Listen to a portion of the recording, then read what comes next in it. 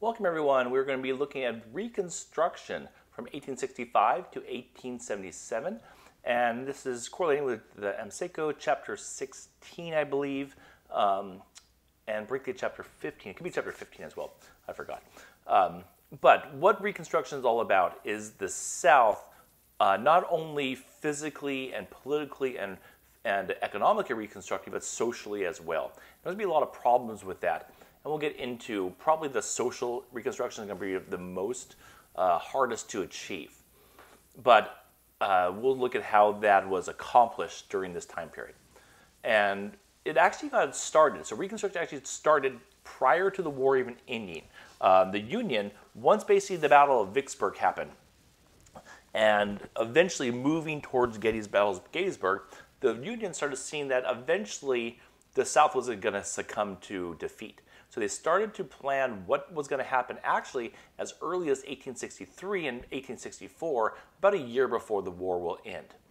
Lincoln's going to institute his 10% plan. We're going to try to institute it, at least start talking about it, putting his plan together. And what that plan was basically a very lenient plan. It showed that Lincoln was going to try to incorporate the South back into the Union at the quickest, fastest way possible to get them back incorporated. And that was a 10% plan. Never put forth, so we don't know how Congress would have reacted to it, but we can guess that Congress probably would not have liked such a lenient plan because they're built up of very radical Republicans mostly. Their plan was to be a very harsh, punitive plan called the Wade-Davis Bill. It did pass on July 2nd, 64, so about a half a year before the war ended, and was pushed by the radical Republicans. And this was harsh because it pretty much made every Confederate general or leader punished for life. They took away permanent voting rights of all of them. The new government could have no ex-Confederate leaders or soldiers, and everyone had to create an oath of allegiance, along with creating a new constitution and making sure that you adapt and amend the amendment, 13th Amendment. And then again, Lincoln vetoed it. Excuse me. And what that signified is that Congress did not override his veto. That showed us that they were willing to work with Lincoln within a more compromisable Reconstruction plan. But Lincoln, that never happens. Lincoln gets assassinated by John Wilkes Booth in April 15th, just less than a week after the war ended. Eventually, they'll catch John Wilkes Booth and kill him when he refuses to come out of a barn that he's trapped inside. Johnson will take over the vice president. And remember, Johnson was put as a vice president to sort of appease the southern swing states that were now back in the Union, like for example, like Tennessee and Kentucky and Maryland and Missouri, these states that had either been in rebellion, like for example Tennessee, or states that came with the Union with slaves. They picked Johnson to be Lincoln's running mate to get some support in those states. But he was not a very good pick as a Reconstruction president because, again, he was racist, he had slaves himself at one point, and Congress had no respect for him. So once he got elected and the Congress was in a recess, what he did, he actually pushed forth his own Reconstruction plan without congressional approval. And it was a very lenient one. It basically offered amnesty to every Southerner who took an oath of allegiance, including the leaders and soldiers. It appointed provisional governors to southern states. So again, he would appoint them. So he was going to appoint very lenient governors. He made the Confederates repay any debts and pass the 13th Amendment, which are all good stuff. And within months, all states complied because it was very lenient. The problem was that he didn't get congressional approval to do this plan. So Congress will immediately work to revoke this plan and pass their own. And what it shows you is that Congress started early on really not liking Johnson and wanting him out of office as in any way possible. Okay, so some things that were set up right at the very start. So first of all, the states of the South were very leery about giving black rights. They had to in these new amendments, 13th, 14th, and 15th. However, they will also pass black codes, state codes, to limit the movement and the ability of true freedom for African Americans. And we read a few of these in class as examples. And you see, most of these black codes are really pushing the freed African American to be almost like a slave again. Not actual slavery, but as close as you possibly can without it being slavery.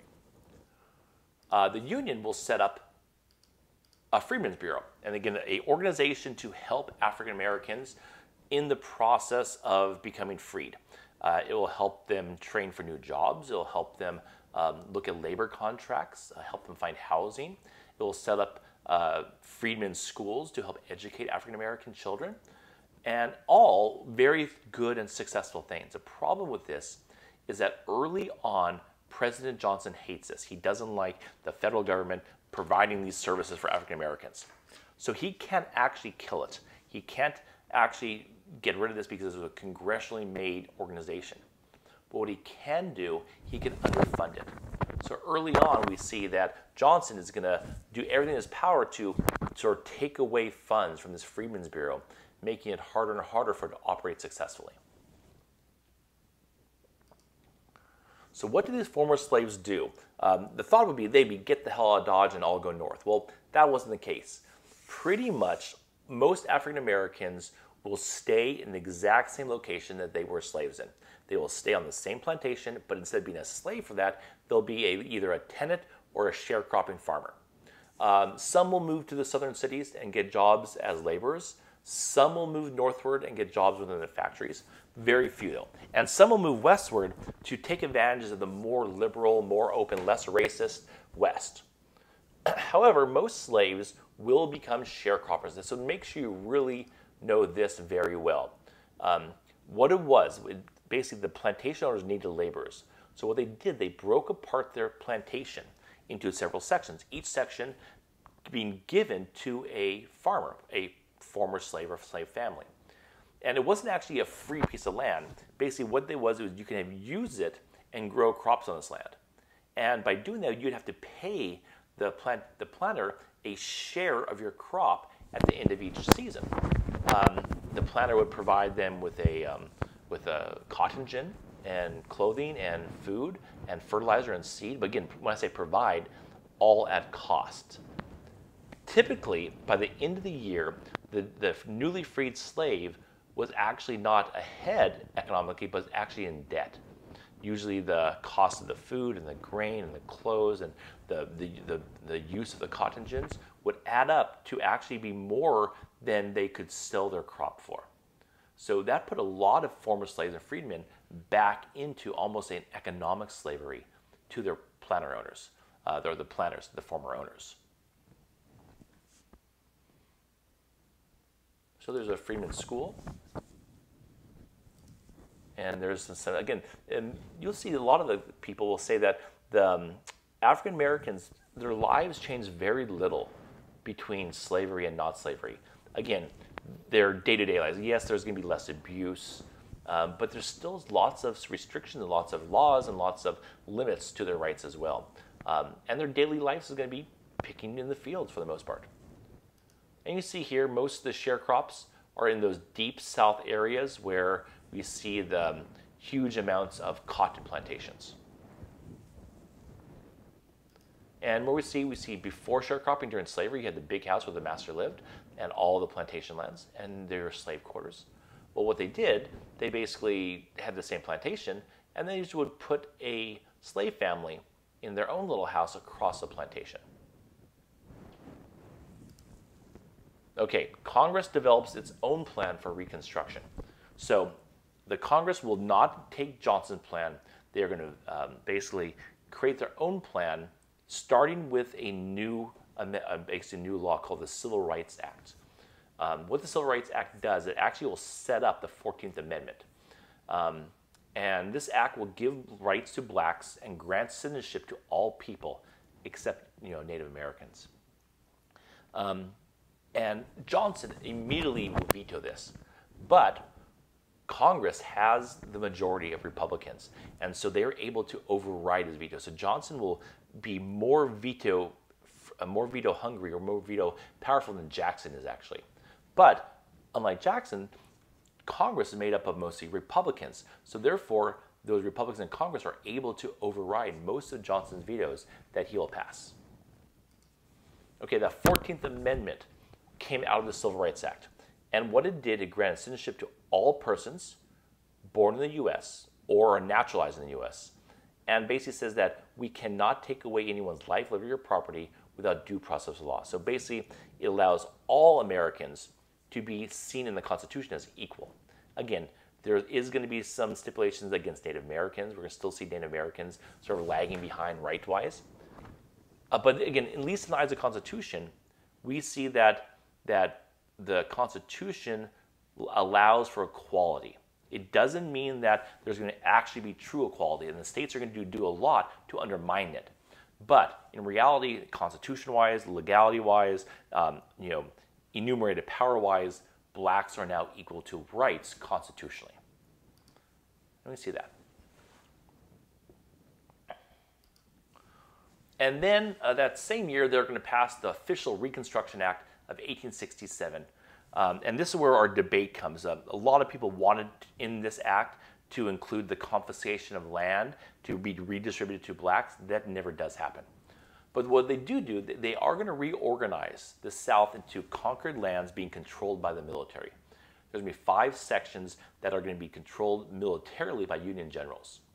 To get out of military rule, what a state needs to do is, one, craft a new state constitution without slavery and with blacks allowing to vote. So you must allow blacks to have suffrage in these new governments.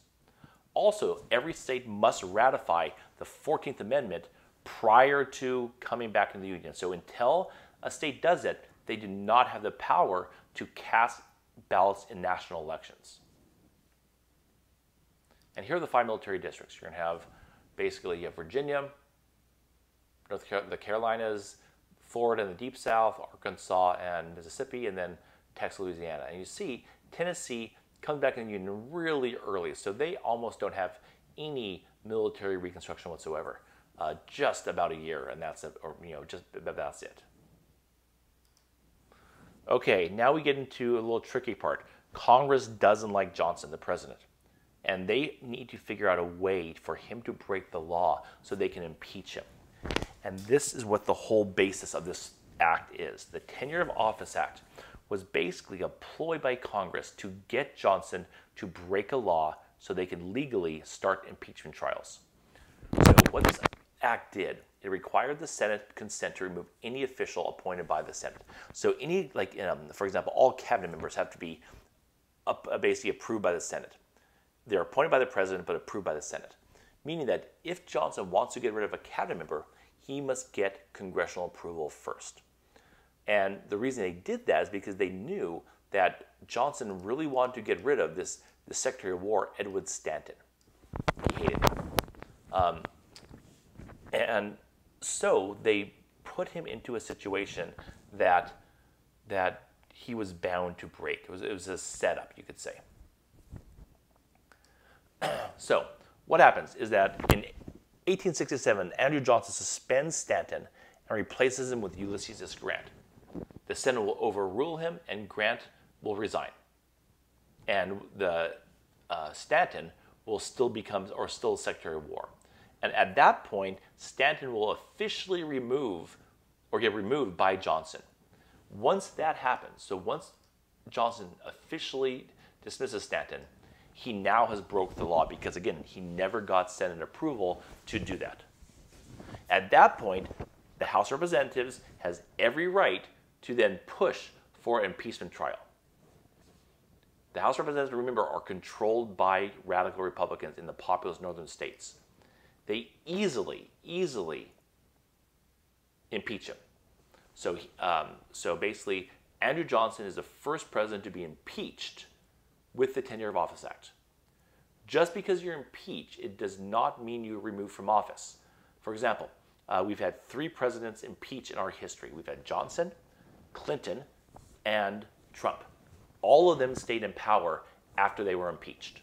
The reason why is that the House just impeaches the president. The Senate is the one that will vote for removal. Okay, the Senate will vote for removal. In this case, basically, the Senate was 1 vote shy of the 2/3 majority needed. The reason why some of these radical Republicans did not vote for impeachment is they did not want to set precedent of why he was impeached in the first place. Remember, Johnson was an unliked dude. but he wasn't a corrupt criminal. Okay, he basically violated this act because it was set up. This act was set up just for him to violate. It wasn't like a real law that was a core root of our Constitution or our country. Remember, Congress made this law to set him up. And Congress saw the writing on the wall. The thought was, if the radical Republicans could do this to Johnson, what's to stop the other side when they take power eventually to do it to the Republicans? So there was a lot of precedent set that we don't just remove a president because we don't like his policies. He has to have done something truly wrong for removal. Okay, in 1868, we see basically Johnson not run. He had no chance to win the Republican ticket. So they nominated Ulysses S. Grant, a war general, as the main ticket holder against the Democrat, Seymour. And you see that Grant's going to easily win both the popular vote and electoral vote. And you see there's still 3 states that were unable to vote: Virginia, Mississippi, and Texas, because they were not yet reconstructed constitutionally. And you also see those several states, you see Florida and Alabama and Arkansas and Tennessee, these other states all voting Republican. What that shows us is that probably in those states, you have a large percentage of African Americans for the first time voting, and of course, African Americans are voting Republican. In 1870, Congress is going to pass the 3rd Reconstruction Civil War Amendment called the 15th Amendment, and that will allow all males to vote. Again, it doesn't allow women to vote, but allows all males to vote. The South, though, will do things to still obstruct African Americans from voting, like creating poll tax where you have to pay to vote, or creating literacy tests, meaning that you have to pass a literacy test to be able to vote, to be able to read and write.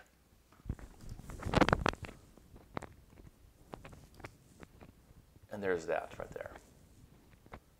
And of course, when we're pissed off, so they formed another union called the National Women's Suffrage Association, headed by Caddy Stanton from Seneca Falls and Susan B. Anthony. And they're going to really sort of start spreading the word around the country, trying to advocate for women getting the vote on the national election. So, as the military reconstruction happened, we're going to see more and more Republicans control the Southern politics. And that's because there was protection down there by the military. In some cases, some Republicans will move down to the South to take advantage of these newly opened governments for them. And some of them, of the people that will run, will actually be from the South who sort of turn on the Democratic Party and switch to Republican. Also, you're going to see a lot of African Americans starting to take their role in politics for a short amount of time before they're going to be banned. Okay, carpetbaggers and scallywags. A carpetbagger is a name for a radical Republican that moves down south, to take a role in the new government. In many cases, these people were corrupt. They were wanting to go down there to graft, to take bribes, to make money off the reconstruction process of the South. Carpetbaggers. A scallywag is a Southern white person who is probably a formerly Democrat who turned Republican to take advantage of the new government that was in place. And then you have African Americans who will start going to power and running for politics. You're going to have several African Americans become mayors, representatives, some governors, one I think it was, and then you have a couple representatives and senators. So for a short time, you see a flood of African Americans getting into politics. And again, you can equate that to, what do African Americans now have the right to do, is vote. So that direct vote equates in African Americans actually in government positions. Again, this is going to be short-lived because once the military leaves the South and the South sort of like gets returned back to the white rule, they're going to immediately do things to sort of make it extremely hard for blacks to vote. Thus, you're going to see, black senators and black representatives and black mayors and black governors, but then you're going to see them all leave and be voted out of office by the 1870s. And we're not going to have any of those back until, again, the 1960s. So for about 100 years, we're going to see the repression of black rights in the South. Okay, undoing Reconstruction. So Reconstruction has a lot of successful things. You have the Freedmen's Bureau. You had blacks now getting new opportunities with economic opportunities and employment. You had blacks voting for the first time. You had 3 constitutional amendments ending slavery and protecting people's civil rights and voting rights. All really good things. But the South is going to try to undermine that. They're going to try to undo that. First, by hate tactics, by threatening African Americans for taking their rights.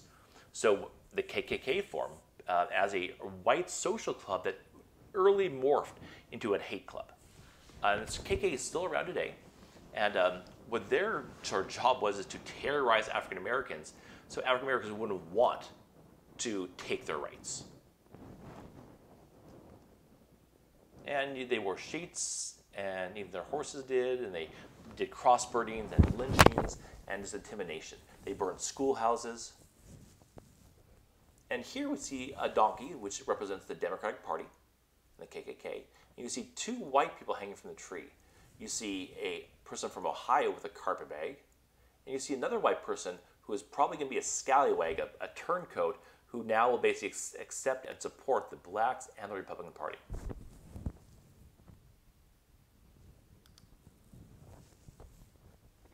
So what Grant does to combat the rise of the KKK is actually pass the KKK Act, or the Ku Klux Klan Act, in '71.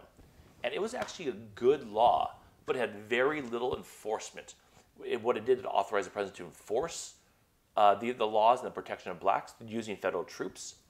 But it's not a really very strong act, because what it does, it basically allows, I'm sorry, how would I put this? Okay, the 14th Amendment makes it so that every single state institution would have to treat blacks equally.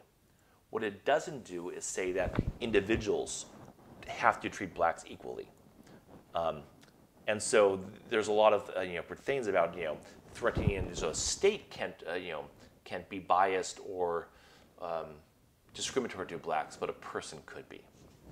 And also, very few KKK members were arrested or served private time, because most of the people that, or all the judges were white, and all the juries were white. So even though they may have been arrested or convicted, they were not convicted because of the court and judicial system. Here's one example of the Supreme Court sort of pushing back on black rights. So in 1873, we had already had the 14th Amendment that says that blacks had to get equal rights. So what happened is several slaughterhouses are going to sue, saying that they have the right to not give equal rights to African Americans and not hire African Americans. So the Supreme Court ruled that citizens' privileges and immunities as protected by the Constitution's 14th Amendment against the states were limited to those spelled out in the Constitution and did not include many rights given to the individual states. And what this did in a nutshell, what you need to know for the class, is that it limited the amount of rights that were protected under the 14th. So it allowed Southern whites to do more things to discriminate legally against African Americans. And the North starts to lose faith. We start seeing the North is like it's a war zone. It's costing lots of money, and the North are starting to say, hey, we want to stop our military being in the South. We want to stop paying for this. South is reconstructed enough. Also, we're going to start seeing racist propaganda coming northward, and we also see the more radical Republicans who are in Congress start to either get voted out of office or retire, and we start seeing more liberal Republicans who are wanting to end Reconstruction. Also, Grant has a lot of scandal in his presidency. We're going to see the whiskey ring scandal, where Grant will basically appoint his buddies to positions of power, and those buddies will then basically receive bribes and will filter money out of the whiskey tax into Republican accounts.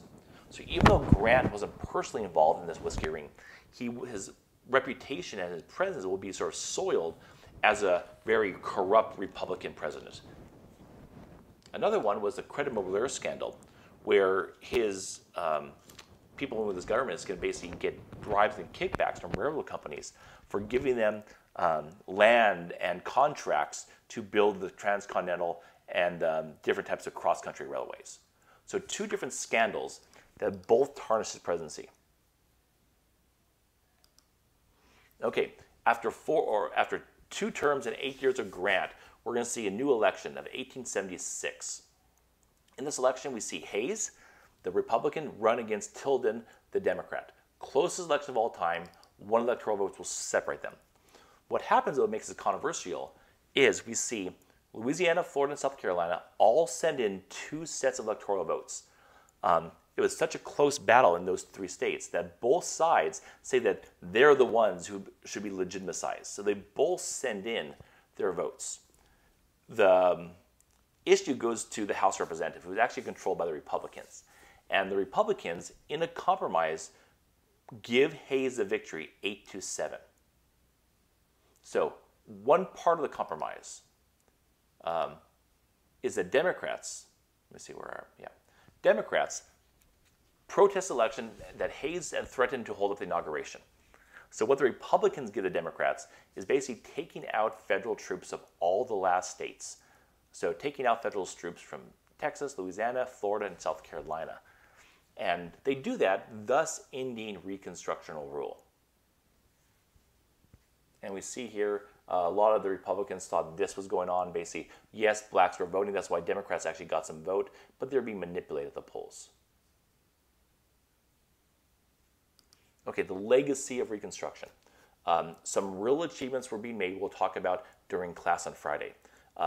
Overall, though, Reconstruction was mostly a failure for several reasons. One, it will split party politics. We're going to see a big north-south split, Democrats in the south, Republicans in the north. We're going to see that even after the Civil War, we're going to be a very divided country. Politicians don't want to infringe on states' rights, so they're not going to really stop states from passing poll taxes and literacy tests and black codes. The thought was there's going to be also no distribution of property, and the reason why is the Northerners were fearful that it would expand the government rights. And there's still going to be a belief that blacks are inferior to whites, so that social reconstruction is going to be a ultimate failure. You also will see the New South really trying hard to get back to the democratic rule. These are called redeemers, a new group of powerful Democrats that are wanting to sort of return African Americans as a lower status. And they're going to be really pushing for the South to stay the South. This is where we're going to start seeing statues being made to sort of honor these Confederate soldiers in the Civil War, and we'll talk about why that happened tomorrow during class as well. You're going to see a slow development of Southern railways and Southern transportation, Southern industry, but still there's going to be very few opportunities outside of farming for African Americans. So very little economic opportunity. And the last little bit is the social part, blacks in the South. We're going to see African Americans still take a backseat economically and socially and politically. We have this guy, Booker T. Washington. He's going to say that American blacks should not fight for equality through the political system. What they should do is learn a trade, fight for economic equality. And with economic equality will come then more rights. So the thought is learn a trade, learn how to be a technician or a plumber or a carpenter or a craftsman. Then that will give you more economic freedom and economic ability. This is called his Atlanta Compromise, that he is compromising the rights of blacks now for the future of rights for blacks later. And again, there's a lot of controversy about this, that. Also, we're going to see the birth of Jim Crow laws, where states are going to actively try to target blacks and facilities by removing blacks from all white facilities. This whole aspect of segregation, it's called. What solidifies this is the court case Plessy v. Ferguson in 1896, where the Supreme Court will rule against a black person about riding on a white train. The thought was that he should be able to, right, because it's his right. But the court case says that, well, this train company provided an all-black car. So since they provided 2 cars, a white car and a black car, black people must separate if there is equal facilities available to them. Okay. In reality, though, of course, we know that equal facilities were not available to blacks. You see, there's drinking fountains are different, theaters are different, waiting rooms and colored, are different. A couple other things also. We're going to see whites habitually take away blacks' voting rights by not taking them away, but disenfranchising them, meaning restrict them. Include poll taxes and literacy tests to make it harder to vote, but include a grandfather clause to make it easy for whites to vote. What grandfather clause is allows any white person that has a relative of a vote in the past to not have to pay poll taxes or literacy tests. And the last thing is going to be lynching, just this pure fear factor, this mob killing or mob beatings, where it was legal to lynch people in the South back then. Again, one person could be committed for a crime, but that whole mob of people would be not culpable for any type of arrest or illegality. Again, it was a way that whites could control the freedoms that blacks now had. Okay, so there is our lecture. We'll have lots of questions for tomorrow, so let's write about 5 questions down, and let's ask them during lecture and class tomorrow. Have a great day, guys.